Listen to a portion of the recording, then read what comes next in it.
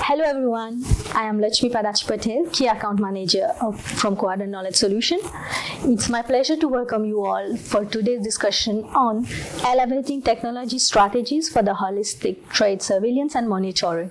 By my side today I have Vishal Jagasia, Senior Analyst from Quadrant Knowledge Solution. Hello Vishal. Hello. So let's proceed for a small intro for today's topic. Today, holistic trade surveillance and monitoring solution combined with communication surveillance to identify and prevent abusive trading practices in the stock market by monitoring market manipulation for illicit trading behavior to detect fraud. The solution surveils for all asset classes and geographies to identify threats from all trading transactions. This protects organizations from reputational risk and losses from regulatory penalties and financial losses while ensuring compliance. So now I would like to move forward to some questions which we have prepared today. Could you please give us more insight on the technology stack powering holistic trade surveillance and monitoring solutions? Yes, there are a bundle of technologies which are powering the trade surveillance and monitoring solutions. Some of the widely used technologies are artificial intelligence. Machine learning, we have supervised and unsupervised learning models. Supervised models are the trained models, and unsupervised models have been kept to detect the new or emerging threats. Then we have advanced analytics, which takes care of communication surveillance, as well as it looks into detecting the trade patterns of the traders. We also have other AI-enabled technologies, which is natural language processing and natural language understanding. We also have RPA to automate manual tasks. Then there are, for data ingestion, we have a number of tools in the market, but the most widely used is Apache Kafka. For data integration, also we have more than a dozen of tools in the market, but the most widely used is Informatica. So these are the technologies which altogether are powering the trade surveillance and monitoring solutions. Wow, that's really great to know that AI is part of our daily life nowadays, and how this is integrated and how we detect to be more surveillance on our today's technology. That's really great.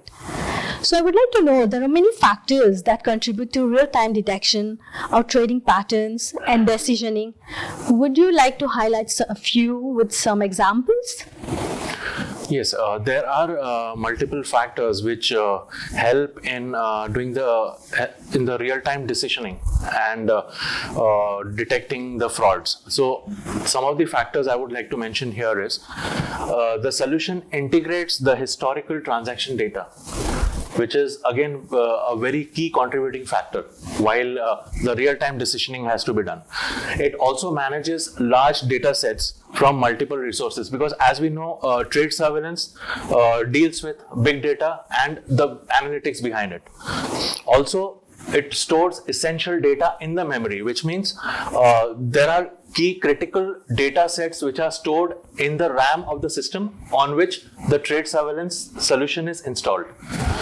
And also another important thing is the solution surveys across all asset classes and geographies. Now here, the reason is, since the trading happens on the global level, multiple exchanges are involved, there are many asset classes which are dependent on each other. So these are the key factors which are helping in making a real-time detection and decision making. Would you like to highlight some examples more on this? Yes, there are, I would like to highlight some examples here. One is, there was a news in which it was said that the Japanese yen, if there is a drop in the Japanese yen, it would impact the Hong Kong and Singapore markets. So imagine if there was an insider trading happening for this news, which means the news, if it got leaked, what would have happened? This would have given the opportunity to the FX trader to manipulate while doing the currency trading. That is one. Another is, we know that there are certain asset classes which directly affect the other asset classes. For example, equities are inversely proportional to commodities. So if we see the stock prices drop, you will see an immediate increase in the prices of gold. Yes. So that is, a very significant observation that we always see whenever such kind of movements happen in the market. Yes, definitely. I agree with you on this topic, and I remember this news also about the Japanese currency. So it's very good to know, like, not to detect like what is happening, which fraud, to having the right technology into trade surveillance. Yes. According to you, which technology will see rapid advancement in improving abuse detection, and why? Yes, this is a very good question. Actually, going forward, we will see major technological advancements in behavioral analytics. This will be the technology where the vendors will focus on, they are already focusing on, but going forward, they will focus on it more for more enhancements, because behavioral analytics, it is used to capture the pattern of traders. And this will actually help them in the real-time detection and take a real-time decision. If we see, there are two types of analytics here. One is the traditional analytics and one is the holistic behavioral analytics. So what happens is, traditional analytics, it detects the known types of abuse, whereas holistic behavioral analytics, what it does is it works along with traditional analytics and helps in detecting the new or the hidden threats. So going forward, since the number of threats are rising, new threats are emerging, holistic behavioral analytics will play a key role over here in detecting the pattern of traders. Also, what happens is, holistic behavioral analytics, it creates the risk profiles of high risk individuals or entities and gives them a risk score. Now, who are these high risk individuals? These are the ones who are managing the bank's trading desk, or they are from the brokers or dealers side, or they are from the asset managers team. So these are the high risk individuals on which the surveillance will be tight going forward. Yeah, I agree on this one too. Like, it's very important to know the hidden threat in our industry where we work with. So let's proceed. Would you like to elaborate more on how communication surveillance helping in trade surveillance and monitoring solution? Yes, in yesteryears, what has happened is the focus was more on trade surveillance, but then they were still not able to capture the new threats, and also the number of threats were increasing. So the focus shifted on communication surveillance also, and that's how it got incorporated into the holistic trade surveillance. Now, the analytics which actually help here is the sentiment analytics, which is used to detect the positive and negative sentiments in the text, or which is in the form of a conversation, which is through emails, through chats, or the conversations happening on the social media platforms. So there are actually, if you see, two types of sentiment analysis. One is the lexicon based, which was followed from many years, and the new analytics that has come is the advanced text analytics. So going forward, what will happen is advanced text analytics will be used for a better capturing of the text. There are advantages of advanced analytics over the lexicon based, because what happens is the lexicon based analytics, they focus on finding the words in the conversation and just labeling them as a positive or negative depending on what type of word it is. For example, if it is said that the stock is good but can drop, so good, it will label it as a positive word, and drop, it will take it as a negative word. So this was the concept applied when the lexicon based analytics are being used. Going forward, what has happened is the advanced sentiment analytics, which I spoke about, it will help in detecting the tone and sentiment of the conversation also. which means you'll also come to know what exactly it means. Is there some hidden meaning that is being conveyed in the conversation? So it will be able to capture that. That's really nice. Today I learned about sentiment analytics. It's like we know every day we do have sentiment, but we have some technology which measures those things for us, which help our vendors also. But having all the positive aspect which you have explained, I would like to know what is the challenges faced by trade surveillance vendors?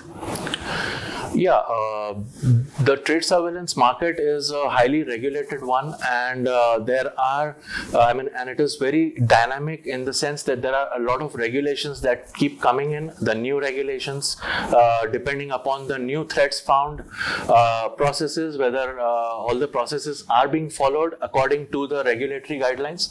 So the challenge over here is keeping up with the ever-changing regulations. So what happens is even the new regulations are getting implemented and even the existing ones are getting modified. So keeping up with the ever-changing regulations is one of the biggest challenge which the vendors are facing. The other thing is the other challenge is monitoring the conversations on the chat platforms. What has happened is we see there are more than a dozen chat platforms in the form of WhatsApp and WeChat, and it is very difficult to put a surveillance control on them because these are all encrypted messages. So what happens is there is, as of now, the remedy that has been suggested by the technology vendors to the organizations, which the organizations are following, is that they provide training to their employees, stating, they're clearly instructing them to use the company provided systems in the form of either laptops, tablets, or even devices like mobile phones, so that these are already, when they are given to the employees, it comes with the already installed controls in place. So as of now, they have only this remedy to provide the training and make the employees aware that what are the threats and how vulnerable it will be if they do not follow, for them as well as for the organization. That's true. That's true, Vishal. Actually, everyone is victim of crime, which happen on social network and everywhere. So we have to be careful in organization, like you mentioned. Many organizations are saying to the employees not to do this and follow the process, and to be like you just mentioned. So we'd like to proceed with the last question for today's discussion. Going forward, what changes or emerging trends you foresee in the near future, and do you want to suggest a roadmap to deal with them? Yes. Since communication surveillance has been the center of focus for at least last 2 or 3 years, so what we'll see is the continuous improvement in the communication surveillance, wherein the sentiment analytics will be focused on to capture all the conversations through any channel, any medium. That is one area that we will see. Next is there will be a continued focus on the behavioral analytics, as I mentioned previously, that it is used to detect the behavior pattern of the traders. So this will be the next focus. And lastly, I would say, for last few years, the technology vendors have been trying to ensure that there are less false positives. So going forward, they would want to focus on getting out the quality of alerts from the solution with a high sustained accuracy. With a high sustained level of accuracy, so that the false positives are less. What they get is the quality alerts, which doesn't waste the time of the investigators and the analyst teams. So these will be the main challenges going forward, which the vendors would address in order to ensure that everything is in place, and what they offer is a much better solution than what they are currently offering. Yes, I can see that you focus on accuracy, which will help in further investigation and how they're going to be more surveillance into those things. That's really nice.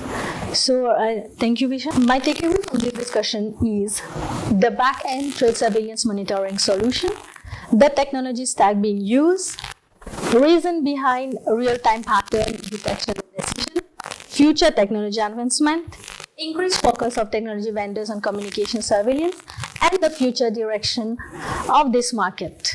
Hence, we have come to an end of our discussion for today. I would like to say a big thank you to Vishal for sharing valuable insight with us on holistic trade surveillance and monitoring. Thank you. Stay tuned with us.